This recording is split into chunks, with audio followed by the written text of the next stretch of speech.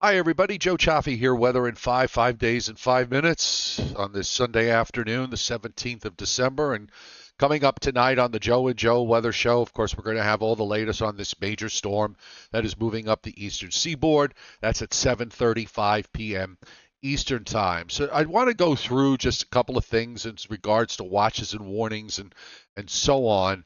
And I know most of you have the understanding that uh, this sort of stuff, it does happen, and the warnings are out there. And if it turns out the weather in your area is not quite what was forecast, in other words, you don't get the turmoil that you anticipated, that's not a bad thing. That's a good thing. Uh, but we all have to be cautious over wide geographic areas, and we've got watches and warnings to help us move along in all of this. So we've got high wind warnings up for Long Island, including Brooklyn and Queens, which I know politically is outside of what's considered Long Island, but geographically, Brooklyn and Queens are on Long Island. Wind advisories for the remaining New York counties and also for the counties into parts of New Jersey. We've got flood watches for the Hudson Valley, for New York City and points west, wind advisories for the state of Connecticut, and also for the much of the lower Hudson Valley. And the flood watches also extend southward through New Jersey. All of the state of New Jersey, much of the eastern half of Pennsylvania, down into eastern Maryland, and into northeastern Virginia. In fact, when we I'll go wider in just a second, but I also want to indicate the fact that we do have coastal flood watches up for Long Island and also for South Coastal Connecticut back to Westchester County. Coastal flood advisories are up today for the New Jersey counties. They're getting some high tide minor issues there, so they've got the coastal flood advisories from the high tides of today. The critical high tide is going to be tomorrow morning's high tide because the timing of the storm being a little bit slower means that that south wind is going to hold up for much of the time in all of this. And that might create, I think, areas of moderate coastal flooding for the high tides tomorrow morning. So we're going to keep an eye on the storm track. Very important. Flood watches are up for the southern half of Maine, just about all of New Hampshire and Vermont, much of northern eastern, and I should say northern New York, northeastern New York, and also down into parts of southern New York, including the Catskills, into Pennsylvania. And you see those flood watches actually extend into eastern Virginia and western and central North Carolina. This has been very good news, by the way, for western North and South Carolina getting into that heavy rain. There's a lot of, the drought conditions here are being relieved now after back-to-back weekends of some heavy rainfall. We have wind advisories for South Carolina, for southeast Georgia, and also for the east coast of Florida. And also wind advisories are up for the mountains of western Virginia and into western North Carolina. So that's all with the major storm. Some winter weather advisories up for southeastern Ohio because on the back side of this tomorrow, they're probably going to see some snow break out there, and also on the shores of Lake Michigan, on the western Michigan side, and also on the Upper Peninsula. So really a lot going on from that respect. There's a satellite view. The storm center is straddling along the South Carolina coast this afternoon, kind of inching its way northeastward. You could see the well-defined rotation here from the upper features as they swing up to move up the coast. We also have this upper trough that's diving down through the western Great Lakes. That's part of the equation, and all of this lifting up to the northeast. So clearly we have a lot more to go. In fact, as we look at the radar, it hasn't really gotten started yet in the Northeast. Starting to see the radars pick up with some lead light showers that are coming in from off the ocean. Some of this is reaching the ground, some of it isn't. Then we've got some heavier rain on the radar. This is as of 2 p.m. Eastern Time, by the way. Running in areas on the Canada side, Toronto, for example, raining there in points north. Also in southwestern New York, western Pennsylvania, eastern Ohio, down into West Virginia. And then you see what's going on with the low center this well-defined band moving up through central North Carolina. Very heavy rains with this, and that even extends into southeast Virginia.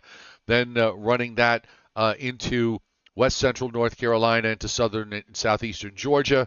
You don't often see the curvature on the radars like this, so whenever you do see them, it sort of tells you that there's something serious going on here. We also have some heavier thunderstorms that have developed off the South Carolina coast that are kind of pivoting around. So all of this is going to be moving, again, northeastward. The low center is going to straddle up the coast and then work its way northward from there, going all the way up through New Jersey, and eventually this low center will probably pass close to New York City and then head up the Hudson Valley. So we're looking for that to happen. The low reaching New York City sometime around 10 or 11 a.m. on Monday, and then continuing northward. Again, that's a critical time with regards to what's going to be happening with tidal concerns. Now, the WPC folks, in terms of rainfall, we're seeing large extended areas of rain of 2.5 inches plus in parts of Maine and New Hampshire, southern New England, also in southwestern New England, into the Hudson Valley, New York City, points southward through New Jersey. A little bit less maybe right near the immediate coast, but I still think every bit of 2 inches should fall for just about everybody, and there will be some 3-inch plus amounts in some places. And then that extends all the way down through eastern Virginia, eastern North Carolina, and into South Carolina. A lot what's falling, this was actually the forecast from 7 a.m. This morning, was the starting time. And now the WPC has now updated it for that forecast. They just updated it. I just refreshed it. And you can see the southern areas have gotten much of that rain. So that's why it tails off there. But from the Delmarva Peninsula, north and east, into New England, it pretty much remains the same as it was before. This area of red, 2 to 2.5 inches plus, and maybe some 3-inch amounts in some places. Also, we're going to see some over the next 7 days, rain in the central and western Gulf states and on up into the southern plains. And that's good for this area here in the lower Mississippi Valley because of the drought conditions that they've had to endure. So we're looking at 1.5 to 2.5 inch amounts in this large area. And a lot of rain for California up and down the state, which is with as much as 2 inches going all the way down to San Diego. So everybody's getting rain, and when it comes to snow, this is the probability for at least 2, and this is going to come later tomorrow night into Tuesday, as a deep upper trough moves through, and we've got this cold, quick shot of colder air behind this. It's not a big deal in terms of the amount of cold air we're talking about. But these are the probabilities for at least a couple of inches, southwestern New York to northeastern Ohio. Also in the Appalachians, we're seeing probabilities for at least 2, southwest PA down into southern West Virginia, and then continuing into western North Carolina. No big deal, because if you look at much of the country from the standpoint of snow, there really isn't very much. And from the California system, there's a high probability in the next 72 hours that we could see a few inches of snow, if not more, in the Sierra Nevada. So let's run through a couple of models here. I've got the latest HRRR model, which is only going to take us to 4 o'clock Monday morning, and I'll just roll it back to where we are now.